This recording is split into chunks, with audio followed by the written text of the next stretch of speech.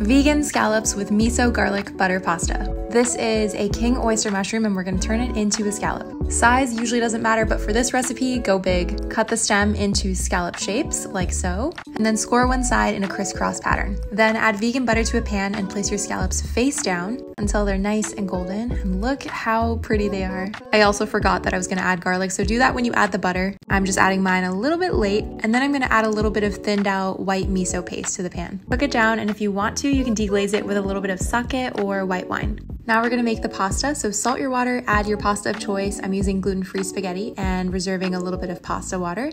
For the sauce, we're adding some butter to a pan again with some sliced garlic this time. We're also gonna add some chili flakes, a little more, and some black pepper along with our cooked pasta.